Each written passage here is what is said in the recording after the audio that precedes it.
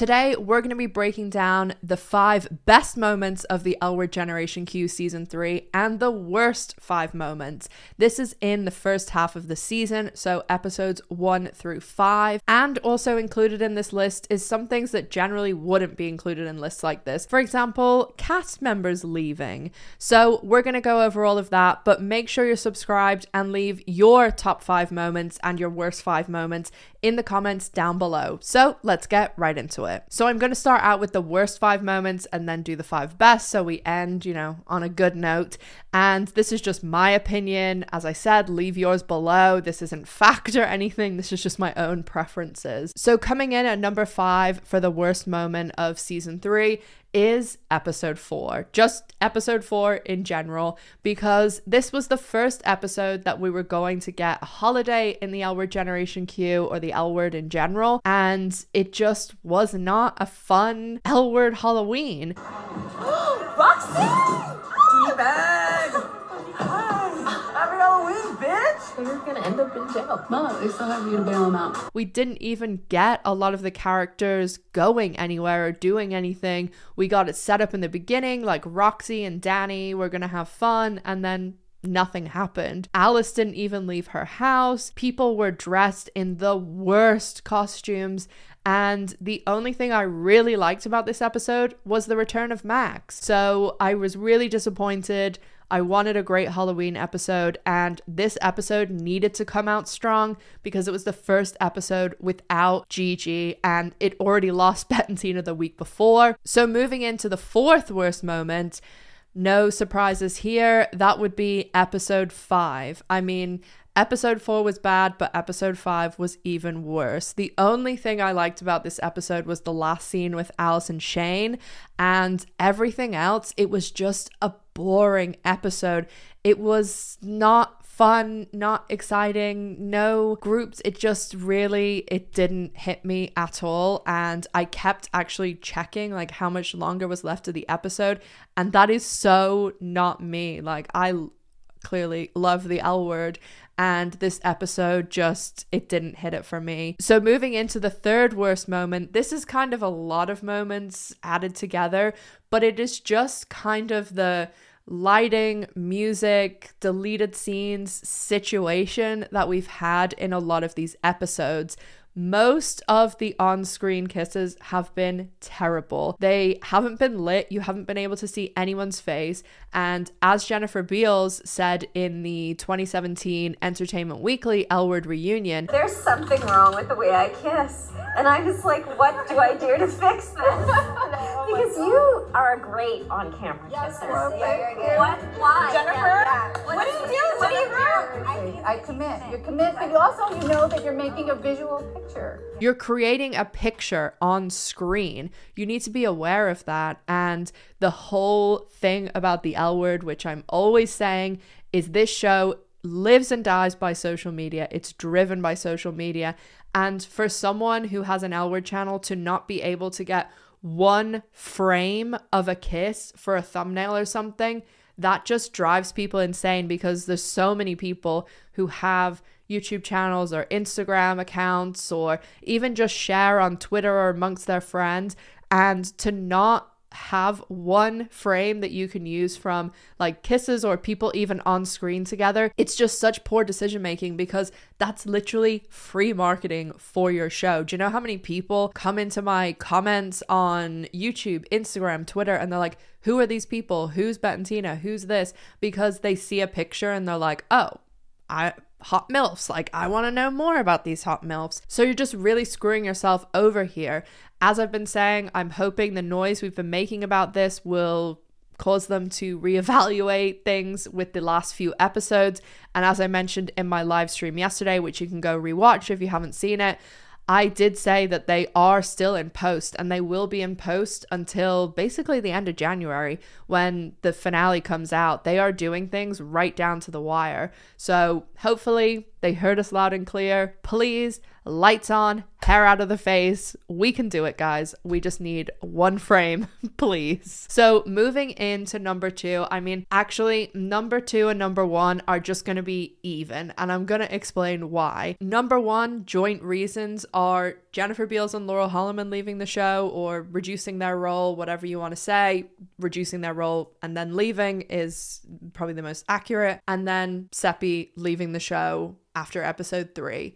The reason that I haven't placed one above the other is because Jennifer Beals and Laurel Holloman are very much like the heart of the show. Jennifer Beals has carried the show on her fucking back for 20 years, and she is the beating heart of the show. Like, everybody talks about this. Even if you don't like Bette, or you don't like Bette and Tina, or whatever it is, you can't say that she hasn't done an awesome job. Like, even some people love to hate Bette, whatever it is, but Jennifer Beals has done a lot for this show, for the community, and Bette Porter is the lesbian revered around the world. But when it comes to Seppi leaving the show, I honestly believe it's of equal impact, because Bette and Tina, while they are very popular and while they are getting their happy ending and tying everything up, yes, there's things that they could do, but for the most part, like them walking off into the sunset, that's a good ending. I think people would be happy with that. Like, they're kind of trading, okay, we're getting Bette and Tina back together and they're getting married, and, you know, that's letting them leave the show.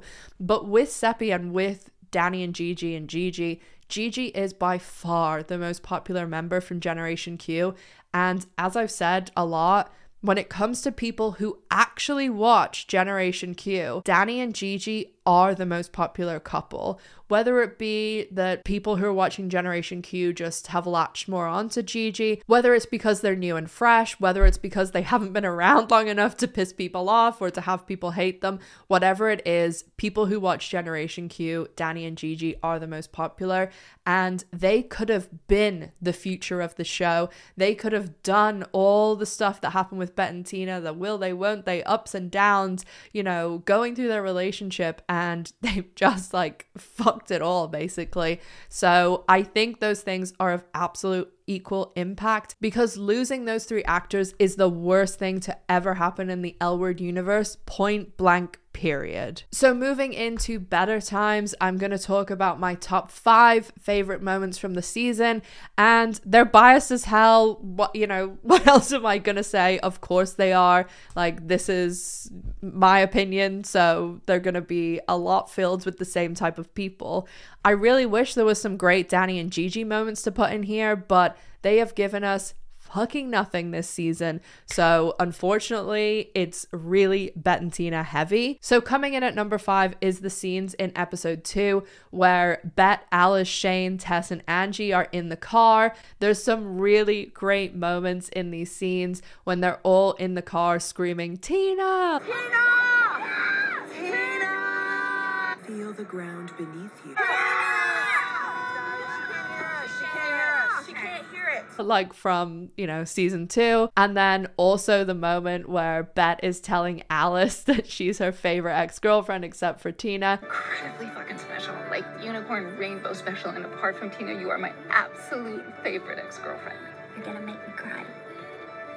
I love these moments. It gave me OG L Word vibes, and it definitely was one of my favorite moments this season. Moving into number 4 is when Bette and Tina reenacted the little gallery scene in episode 2 again. There's going to be pretty much just episode 1 and 2 here. And I love this. As I said, when I first watched the trailer, I saw 1 second and I just knew that's what they were going to do.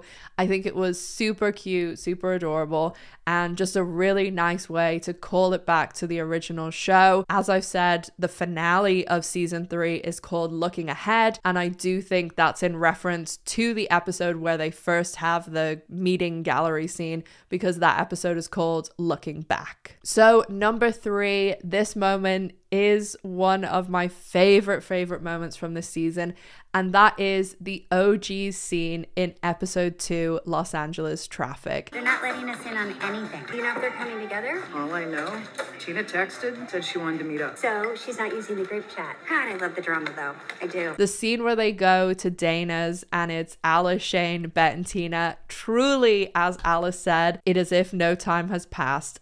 Better? Oh, now look at this. I can't believe it. This is cute. Oh, holding hands. Is this really happening? It's happening. We have a lot to figure out. Yeah, we do. We have a lot of things to figure out. It's like no time has passed. Skipping a beat. I love this scene. It was everything, and I just wish that I hope that we get more of this in episodes 9 and 10. Please, please, please, please. So coming in at number 2 is the Bette and Tina moment from the premiere last year, where we finally, after like 12 fucking years, we get Bette and Tina back together. And then the next moment where Angie walks in.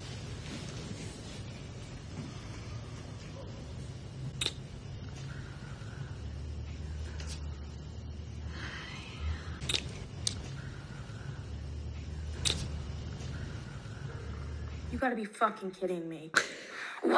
I have seen that scene and moment probably 50 times, maybe even more. All the rewatches and the scenes and when I'm putting clips in, and I still laugh. It was a brilliant moment, and also just the whole Bette and Tina thing. Obviously, I'm a sucker for that stuff, so that was definitely my second best moment, only beat out by the moment in episode 2, Los Angeles traffic. There's so many other great moments in this season, but I have to give it to this moment. And it's, of course, Bette Porter running through fucking traffic.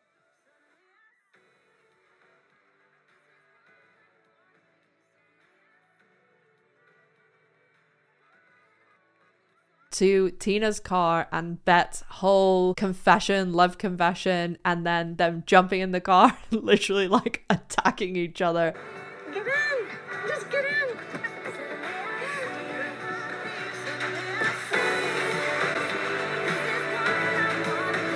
I loved everything about this moment. It was so real, so great. The acting, just everything about it was absolutely brilliant. Cheesy as hell. As I said, I'm a sucker for that stuff. Couldn't care less. I loved it. It will live on as one of my favorite moments in the L Word history. So I would love to know all your moments, the worst and the best, down below in the comments. Make sure you're subscribed because I'm really trying to get to 20,000 subscribers. And honestly, that would make 2022 for me. Thank you so much for watching. And as always, make sure to stay safe, take care of yourselves, and I'll see you in the next one. Bye, guys.